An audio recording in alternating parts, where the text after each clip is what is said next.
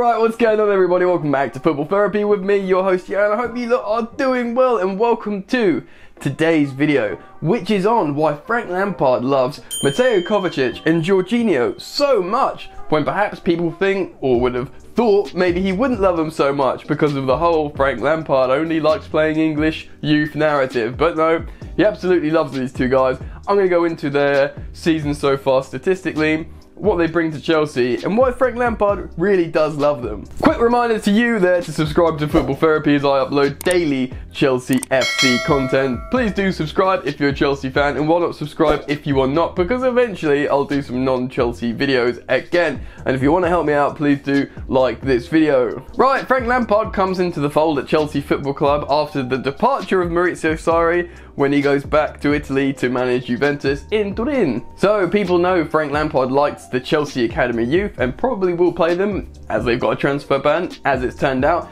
But you know what? He loves a superb blend of his youth products as well as experience in the team, and that's becoming more and more evident as the season comes on. Two players I want to talk about in this video, Jorginho and Kovacic, he really does love, and he's constantly waxing lyrical and singing their praises, which is a bit strange because perhaps you'd think, oh, maybe he'd go for Reece James in midfield, Mason Mount, these trusted Chelsea Academy players. But you know what? He loves these two players. I'm going to go into why. But before, I want to sort of give a bit of narrative of why they're a little bit more unsuspecting for this season's story. Let's start with Mateo Kovacic, right? This guy, he went on loan to Chelsea under Maurizio Sarri from Real Madrid because he wasn't getting into the first team at Madrid. He was already a really experienced player. This guy's played well for Inter Milan. He's he's got wealth of European experience. He speaks 5 languages fluently. I just want to throw that in there. I just think that's so impressive. He's a young guy and he's super talented, but he was, I guess, meant to be the successor to Modric. But the dude was getting into his 20s and he wasn't getting enough time, so I guess he came to Chelsea to prove himself, to show, look, I'm a baller, hopefully to muscle his way back into the Real Madrid team. Don't know why I keep saying it like that. I hear Spanish people say it and I just enjoy it. Anyway, to muscle his way back into the Madrid team, and really things didn't turn out like that. He had a good loan spell at Chelsea, won the Europa League, but then he could have easily just gone back to Madrid, right? Think about it. He's proven himself a good player, a valuable player. The coach that he played well under has now gone to Juventus. The club he's currently at have a transfer ban, so they're not going to bring in any more quality. And he knows they've just lost their superstar in Eden Hazard. Plus, they're bringing in a coach who we also will know is very, very inexperienced and has only had 1 year in coaching in Chelsea's England's second tier. So Kovacic would have a few reasons to be wary of this move, but you know what? He put pen to paper, he committed himself to SW6 and Stamford Bridge and Chelsea and the fans and Frank Lampard, and he's joined. Now, Jorginho. This one's a little bit obvious, right? Sarri's son, the guy who only does sideways passes, the boo boy of Stamford Bridge. Now, Jorginho, for Chelsea fans and basically football fans, is a really good feel-good story. I was a fan of Jorginho all last season. I was tweeting about how, you know, really his metrics are very good. Defensively, he's good. He's such a cerebral, intelligent player in terms of positioning. And obviously, all of that still remains, but other parts of his game playing under Frank Lampard have become more evident. Like, you know, he plays further up the pitch. He's making more key passes. We're going to get into the stats in a moment. But he's a leader. He integrated himself into all sort of parts of the dressing room. He wasn't like just in the Brazilian or Italian clique. He made sure he goes to talk to everyone. He makes them laugh. He's learned really good English considering. And Frank Lampard's come in. He sees this guy who's got loads of experience. He's a little bit older. He's making everyone laugh. He's friendly with absolutely everyone. He's constantly making sure everyone's happy and okay. But as soon as he gets on that pitch, he's absolutely a leader. Super Frankie Lampard saw there was a lack of leadership in his squad, and as soon as he saw these natural attributes from Jorginho, as soon as he's on the pitch commanding people, because that's very much his game, right? The director, the regista, he's very aggressive in the tackle, he's very like commanding to his, you know, peers on the pitch. So Lampard saw that, and in a squad of young, inexperienced players, he was like, mate, you're my boy. And that's when he started singing the praises of Jorginho. He absolutely loves him. Obviously, Azpilicueta was made captain immediately because he was vice-captain before when Cahill was captain, who is now departed, so it just made sense and it was fair to give it to Azpilicueta. But had Frank Lampard had no affiliation with the club and just come in, and perhaps as P and Jorginho, neither of them were captain, I think he would have given the captaincy to Jorginho straight up. So Jorginho could have left Chelsea after Sarri left. He had a really hard time, right? He got booed by the Chelsea fans a lot of the time. The fans took their anger out on Sarri, on Jorginho. It was really unfair, but instead of, sulking or getting angry or fighting back, he got his head down. He just got better and better and better throughout last season, and he had a couple of man of the match, immaculate performances last season, to the point where Stamford Bridge started singing his name. He won them over. He learned English quickly. He was doing English interviews. He's a leader on the pitch. He's, a good character around everyone in the dressing room, and he was putting in superb performances. No matter how stubborn football fans can be, he won them over. That transferred over to this season. He wanted to stay. Chelsea made a video about Chelsea's Jorginho, not Sarri's Jorginho. He said, no, I want to play for Chelsea, not Sarri. And the rest is history. He nailed his colours to the mast. He's a blue. Frank Lampard loved all that. And to be honest, he fills a void at Chelsea in terms of that. Not just his play style, but like I said, leadership. I've said it 1,000 times already. Leadership, but good positive character, feel good guy, and basically what Chelsea need. Right, let's open this statistics page because I want to show you some of the metrics for these two players this season. Starting off with Jorginho. He already this season has a goal and an assist, which I think is better than last season already. I know it's only a goal and an assist, but it's basically testament to him playing further up the pitch. He's got a little bit more license. I think Sarri very much kept him in the controlled zone when he played under him.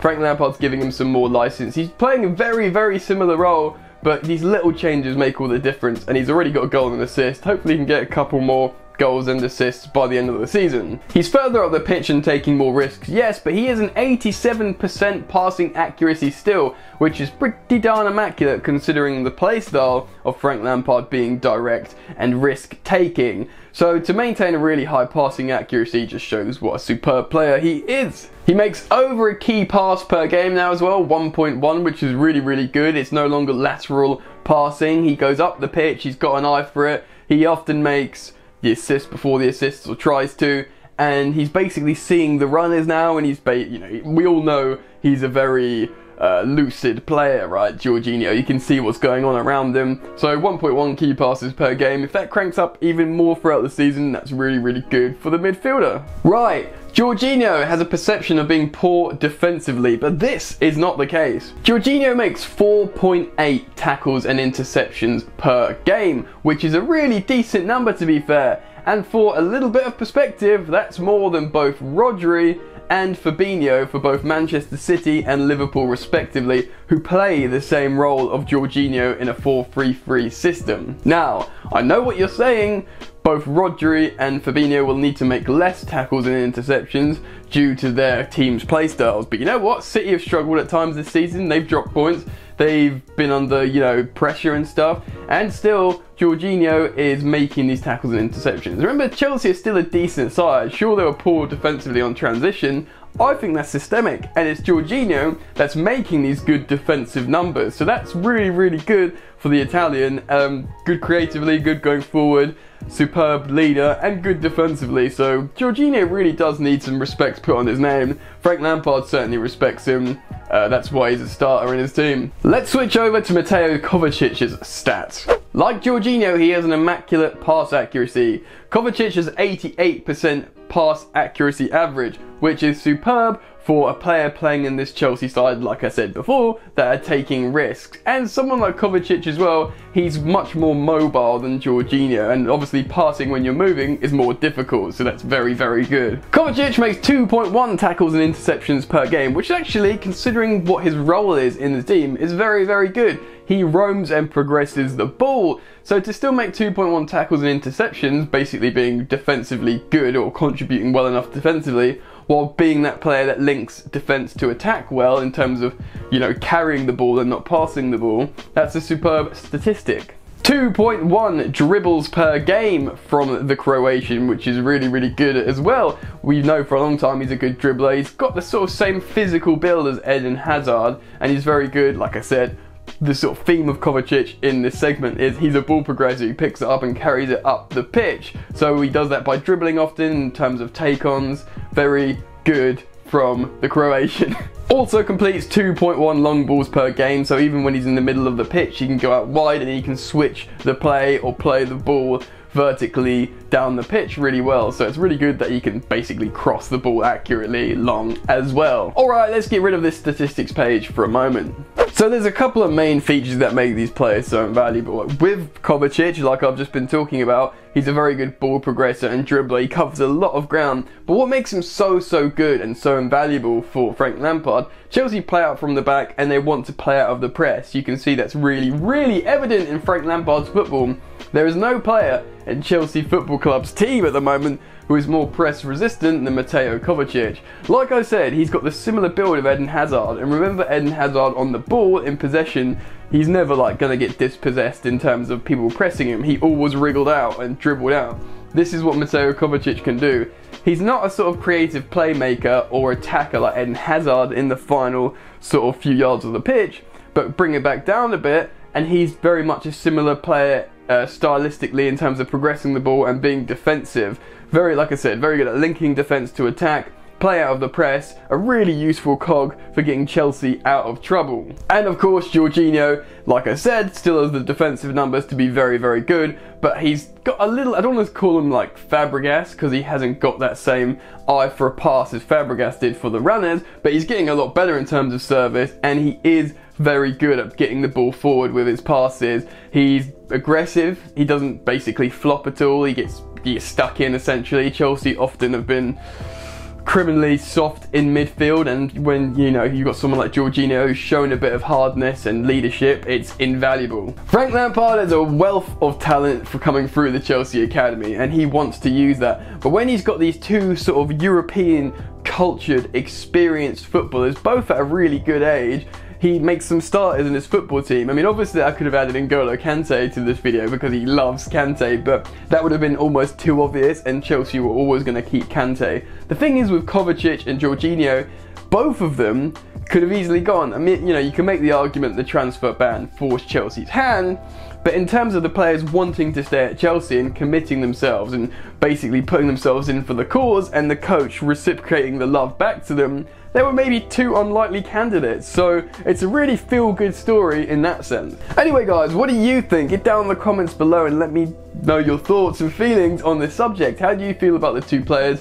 Do you think it's a feel-good story like me? Do you feel like they could be starters for Chelsea for a long time? Let me know your thoughts, and remember, if you've enjoyed today's video, please do like the video, and of course subscribe if you are new. You're welcome to join the Football Therapy Discord if you like. The link is in the description via Patreon to chat to me and the gang about Chelsea and football. You can follow me on social media at Football Yannick. That's at Football Yannick on both Twitter and Instagram. That's it from me guys, I'm out. You enjoy the football and I will see you later. You ain't so tough with that bad boy tuck. I'ma get it how I'm living, I'ma walk the walk. Outline my lines, I rap through thought. Body bag the verse, outlined in chalk. In my life seen trouble, hustle on the double. Silence on the trigger like my pick got a muzzle. Yo chick like to guzzle, bad boy stay in trouble. I only love this paper, sorry I don't. I laugh me baby.